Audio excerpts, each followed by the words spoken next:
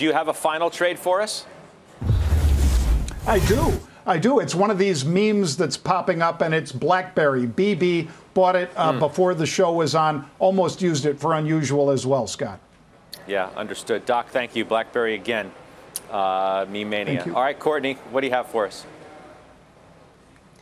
I'm going with Disney today. Obviously, J.P. Morgan just reiterated their 220 price target. Yeah. However, Loop's had a 220 price target on it for a while, and I think that name is here to stay. It's got a tremendous amount of momentum behind it, and as these parks reopen, as Disney Plus continues to move, and my three girls had on Minnie Mouse all day today, Disney will be all right.